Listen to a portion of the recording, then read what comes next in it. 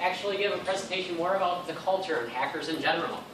This is because, you know, a lot of people just don't understand them. You've got news stories about hackers on steroids and just people like cyber this, cyber that. Nobody really understands anything. It's not magic. It's not, you know, any sort of just hackery. It's actually technical. It makes sense. And you know, hackers aren't bad people. We're not like we're not the enemies of the nation, as a lot of news stories try to make us out to be. So, to kind of get everyone chatty, we were kind of just wanting to get some informal talking going on. So, sort of all computer science and IT majors for the most part. Has anyone looked into computer security much at all? You kind of just do it on the side, follow it. So these certifications, I have my Security Plus right now. Security Plus? Cool, cool. That's good. Anyone else? Sorry, I ran out of handouts. Oh, sorry. But yeah, I passed out the Hacker Manifesto. That was published in Fract back in '86 after that dude got arrested. And yeah, he goes by the Mentor. It's not a kind of, this is what hacking is and isn't, but it's a pretty good look into the mindset as far as how things are considered. So, so not much prior experience with hacking overall. question: how many of you non-hackers / security people want to get into it, or just why are some of you here then? Like, just as wondering. Anybody? George, why are you here? The reason I'm here is because I'm studying cybercrime, and next semester I'm teaching the cybercrime course. Like a forensics sort of deal? It's a criminal justice thing. Okay. So it's not a pure forensics like what Singh teaches. So like legal aspect. Right, and like you said, a lot of the hackers are, you know, like for example Snowden, he lost all of his salary and he lost his citizenship and his passport anyway, and he's in trouble, but he's trying to do something he thinks is good, right? Yeah. But then there's people out there who are committing criminal acts, and I want to have a better understanding of what's the difference between a good guy and a bad guy in the community of people that do what you guys are talking about. Well, I mean, that's I want to see from a person who actually is involved in that, which I'm not, what the psychology is behind that. Right. I want to know the culture. Yeah. So I'm just trying to get everyone chatty so that if anyone does have a question during the talk, you could just ask it. Then that's the main thing, is we don't want this to be just a one-way conversation. If there's any terms that we use that are either overly technical or within the what do you call it? The jargon. Yeah, then let us know and we'll explain it for you. Okay.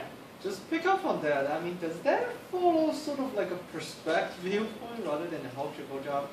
I'm pretty sure those two have more idea on it, but just as, like, how does people see, I mean, I just want to bring up another topic, which is anonymous. I think, how many of you over here know anonymous? We have a slide about that. Yes. Actually, So, I mean, do you guys see anonymous as they are hacker for the people, or they're just attackers? So, personally, just from my perspective, you've got a lot of kids who don't know what they're doing. They're angry at society, and they're going to try to, outlet it somehow. So you've got essentially a few people who know what they're doing, and a bunch of people who don't. So the few people who know what they're doing release tools like, low orbit ion cannon, which is a DDoS tool. And they distribute it to the masses, and then using that tool, all the other people can run it and essentially, DDoS a site that they don't agree with. However, the funny thing is, the people who know what they're doing will probably throw a back door into low orbit ion cannon, and then they've got all these new bots, from all these skiddies. But anonymous is, it's this nebulous group of people that are just kind of, they're out to do something, and a lot of what you can do is anyone can do anything and then say, oh, this was anonymous. It's not like a hacker crew like there were and still are some. It's a lot more disorganized. Yeah. There's people just doing stuff. But then, did you guys want to do like a CyberOU intro? Alright, well, before we start, I'd like to thank CyberOU for hosting this talk. Round of applause for this. me and Zandy got to OU, there wasn't anything like this, so we kind of had to learn on our own, which is a real pain. It's nice to be able to group with like-minded people and further your endeavors. Yeah, I'm glad we've got something like this going on. So it'd be nice if we were all work together and improve it.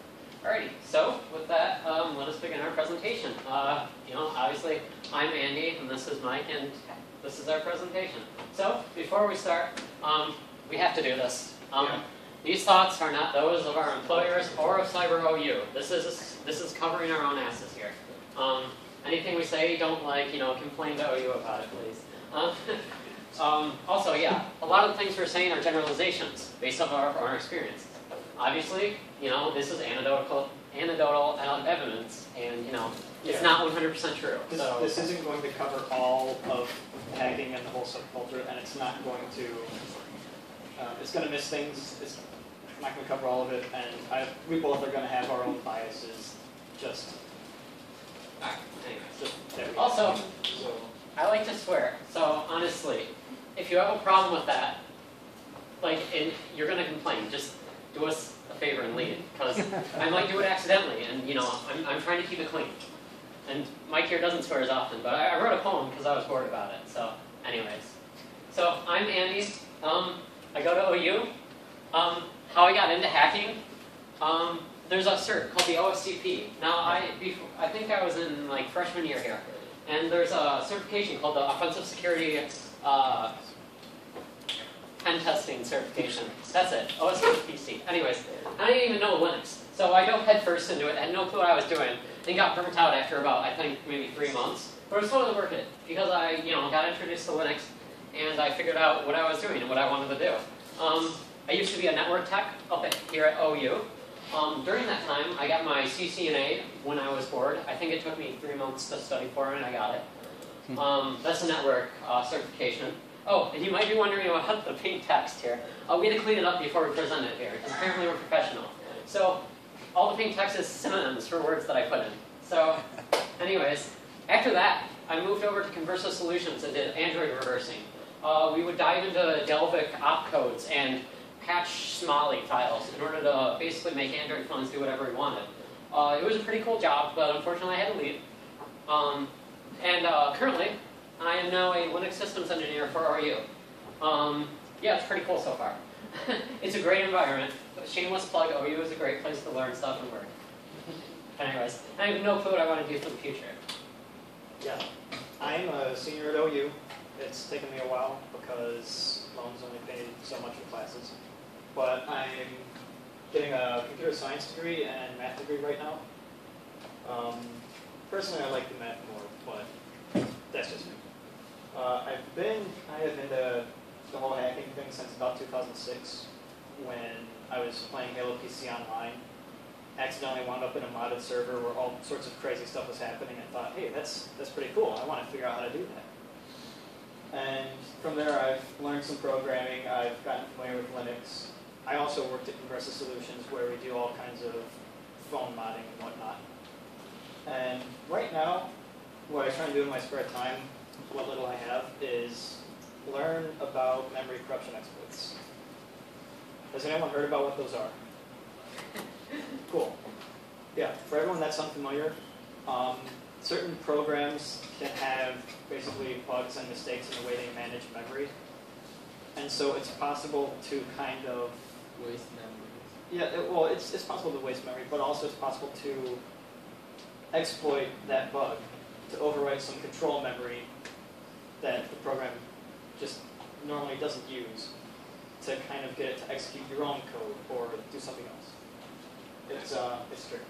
And as far as the future, I don't know either, but I'll figure it out. And as to why we're giving this introduction, it's just to show that we have some experience, we have some knowledge of it. It's not just to show off our elite hacking skills, So this is where we come from. But yeah.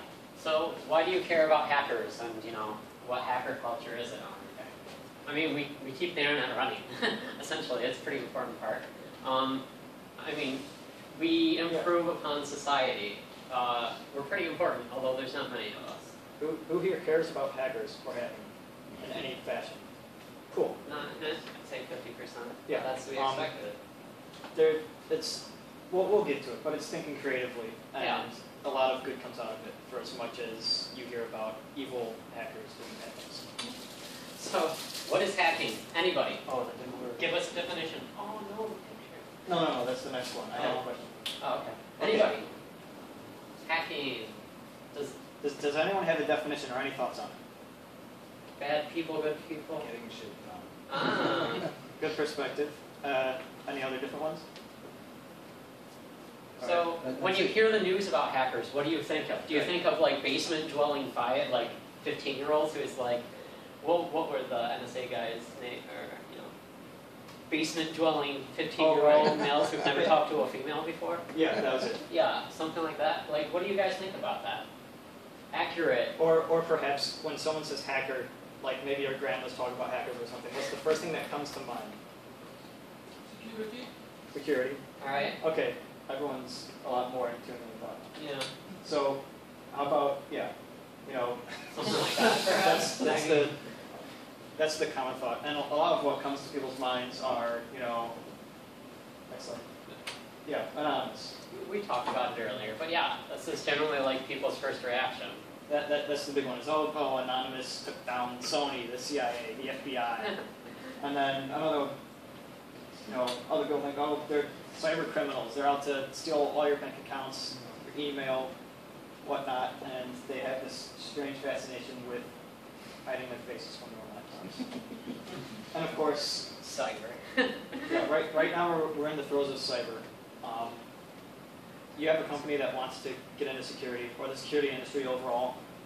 If something's happening online or with a computer, you just put the cyber label on it, bam, and it's understood that's about technology and computers. Yeah. I went to This is sales 101 for security. I went to a training camp out in Missouri, and it was sponsored by the DoD, and they're the tagline they use is just cyber this. We're training the nation's next generation of cyber warriors. Like, what the hell is a cyber warrior? Yeah. For anyone familiar with, AOL back in maybe 90s or early 2000s, the words changed. Yeah. Excellent. And yeah, hackers are bad people that will blow up your computer. Like, you never see the good things about hackers in the news. It's always bad things. Like the internet hate machine, and it's just hackers terrible on things. steroids. But this is what we see as the face of hackers. Yeah, we've got, this is, Mohawk Con charity event at DEF CON. You donate $5 to the AFF and you get a Mohawk. We've got George Weidman hacking around on cell phones. We've got the people at I3 Detroit. I'd say the premier hackerspace, makerspace in Detroit. Monty Mine spiked, all right, just normal people. They contribute to society, and they're not faceless basement dwellers. Right. But again, this is what society sees hacker as, misunderstood teenagers who just hate life or something like that. Exactly. But why is this? How does this arise? I don't understand where this comes from. Hackers are a good thing, but unfortunately for a lot of people, computers are magic and they don't understand. And a lot of people tend to, dislike what they don't understand. Has anyone heard that Arthur C. Clarke quote about sufficiently advanced technology? Yeah, that goes, any sufficiently advanced technology is indistinguishable from magic. And, people don't have to know everything about everything. But if you don't know how computers work or stuff like that, then this all is some kind of black magic that people do. Pretty much. So how do we solve it? Education, obviously. Like this talk today. So, Yeah, this is a bit preaching to the choir, I think. But, yeah, just talking to people that aren't familiar with it to kind of get them on the same page is incredibly beneficial. Like I said before, the media only tends to show this, but when in fact it's actually this. So that also has something to do with it. But so, education, news, media, those are the sort of things that could help. But yeah, so what is the hacker actually? As you all, I'm sure, know, hackers are fairly technical. So Wikipedia is actually a good place to get a good intro on this. This Wikipedia page, when I checked it, had three basic kinds. You had computer security hackers. You had software hackers, which are a bit more like free software, open source. And you had hardware hackers, which is where the whole personal computer industry came from. So it's a lot wider than people think, and it overlaps a lot, and there's a lot of beneficial things that come out of it. There is a common mindset behind all of it. It's a curiosity. It's a curiosity of how things work. It's a curiosity of what you can do with them. There's a big emphasis on information being free, spreading it freely, and education. And a lot of the questions that you would ask are, you know, I've got this thing, it's a website, it's a console, it's some circuit, it's some program, can I break it? Can I do something with it? Can I make it do something else? The motivation is because I can. And I want to emphasize that it's not just security, it's not just breaking into computers or defending them. There's all sorts of interesting things that happen. Oh, it's not my computer. Oh, well, whatever. Yeah, so here's an NES that was modified, here's the guts of it, to be a video synthesizer. There's this weird glitch thing where people will take electronic formats, like a GIF, a .gif, and corrupt it to make it do all these weird things. It's the kind of corruption you'd see in, you know, a transmission failure. Can I make a quick comment just on this? What's because that? you're moving, it looks like you're moving into the techie part of it. Just as an older person, I can tell you that there's a lot of people who don't even know how to email. And as time wears on, all of us become more and more dependent on these devices. And I think whether we realize it consciously or not, we all know a hacker fundamentally is a person who finds a way to use a system that wasn't intended by the design. Or maybe wasn't intended by the design. So, here we... Get into it. Or yeah, okay, then maybe But yeah, I'm jumping you're- ahead. But I'm just saying that the fear factor of the people who are not in this room, right, the older people who don't know how to email. I just had a person yesterday. I want to download a video, but I don't know how to email. You know, you're asking a technical thing, but you don't even know the basics. Well, But I'm just saying the fear factor is a piece of it, and the dependence on it. So when people are finding these workarounds and doing these creative things, and these other people are afraid and depending on these things, how do you know that person's trustworthy that's doing all these tricks? This is the fundamental question of hacker, and then that's why the news gets a hold of it, I think. Yeah, and that also gets into ethics of it as well, which we get to later. But Or maybe it's because also- it's this opaque box of all this technical stuff's happening. I don't know what, but there's only these people that can do it. So it's kind of this, you know, do you trust them? But then, yeah. So I mean, it includes things that aren't computer security, but it definitely includes things that are. This is Dan Rosenberg hacking the bootloader on this Verizon because they love to lock their stuff down, Galaxy S4. This is not only, he demonstrated there's a way you get root on the phone, so there's a flaw in the security that can hurt users, but also he's given people that want to modify their phone a way to do that. So it touches both on security and on the open source software kind of end of it. And yeah, like I mentioned, there's also, I mean, hacking doesn't have to be technical. Here's a good example of the hacker mindset, where you would, this is apocryphal, I don't even know if it actually happened, but basically you go, you know, buy an ant farm, old school, right? You get the farm. They don't keep the ants in the farm, they all die. So you buy your farm and it comes with a postcard that says, oh, give us your address, we'll send you your ants. So the hacker says, awesome, I'll send ants to anybody I want, right? And actually, you can still do that if you pay for shipping. You go to, I don't know who this was, like, it's not Bradley. If you looked up ant farm, there's the company that like owns the idea of the ant farms. But you can go online and order ants from them as long as you pay shipping. there's also a service online I read a few years ago where you could send cardboard boxes in the thousands to anyone as long as you pay shipping. It's the same deal. It's like UPS or someone would say, oh, you need a box, we'll send you one. Sweet. I'll send this guy like 1,000 boxes. Alright, so how did we get to this point where, like, you know, we've got 17% of people who haven't even used the internet before, and we've got, you know, we've got hackers on the other hand who, you know, do apparently magic and chemistry on their computers and whatnot. Yeah. So I'm going to go over a bit of the history. Has anyone, oh, this would be a good question. Has anyone used a BBS? Or know what it is. Wow. And of course you do. How long ago have you guys used BBSs? A couple months ago. Yeah, there's some still up. I never bothered looking into them. 80s maybe? A long time ago. Right. So yeah, this is kind of touching on history. It really has its roots in phreaking, which is people exploring the phone system. This was before computers were widely available at all.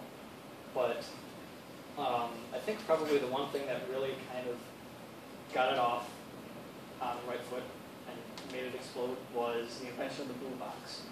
What would happen is the old school phone systems that aren't here anymore, but might have been shipped to some other developing countries, the control signals that the switches would accept were in the same channel as voice. So if you whistled at the right frequencies, or had a machine that would emit the right frequencies, you could actually send commands to the switch. And what the blue box would do is it would do that. It would drop you down to the trunk line, let you command the switch, and say, give you free long distance phone calls.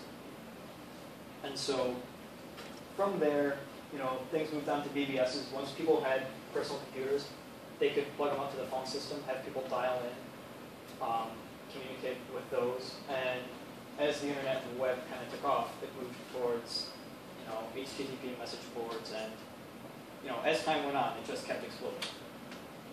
So, not to bore anyone too much, but I mean, back in the 80s, you had BBSs, you had wares, scenes, text files being passed around on them. Let's see.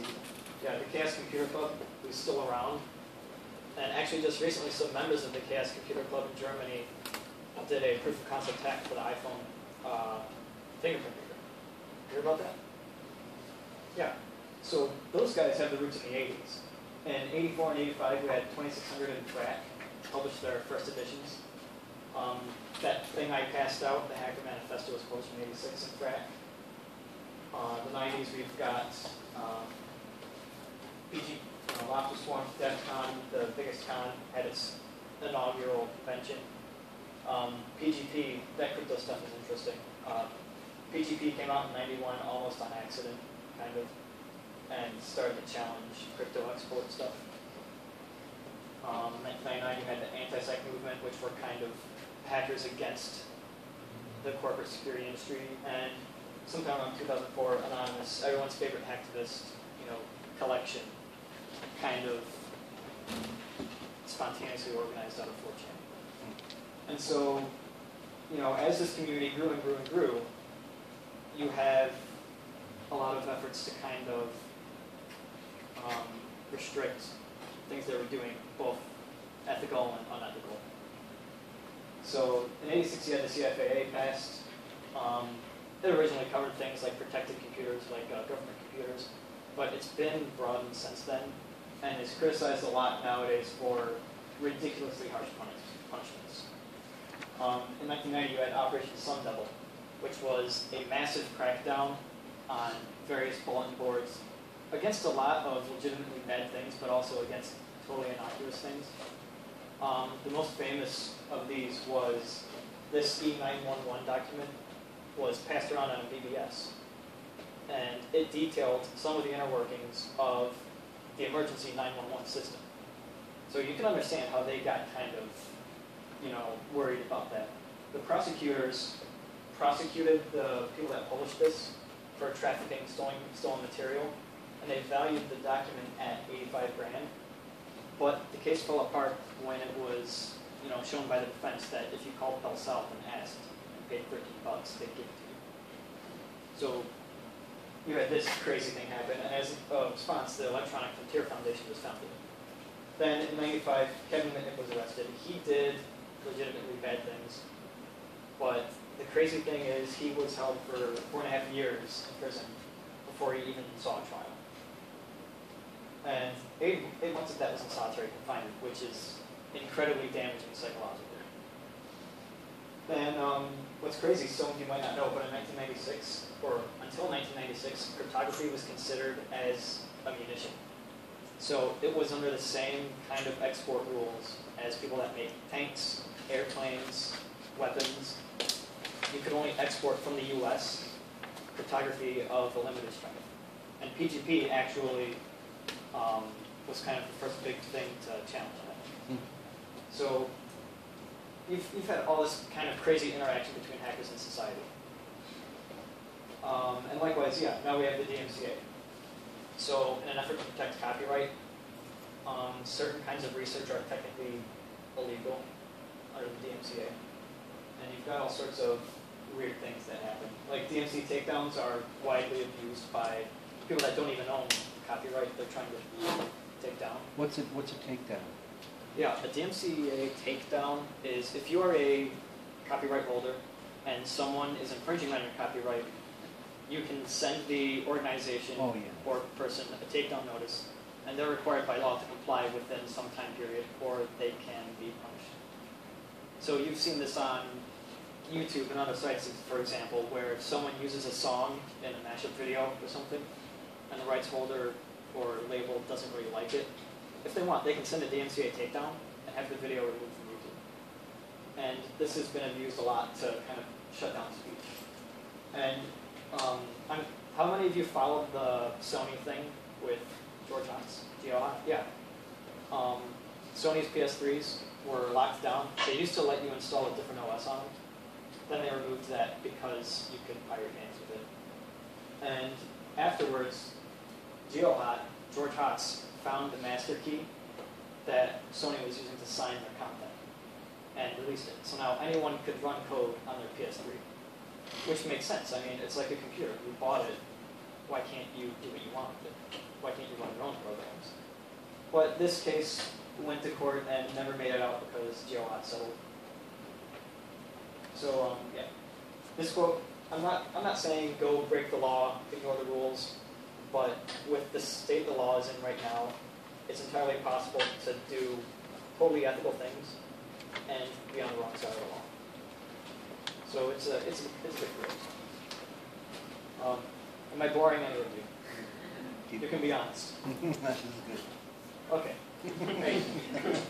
So we've had a lot of history, and the question is, so what's the hacker scene? What's the hacker community look like right now?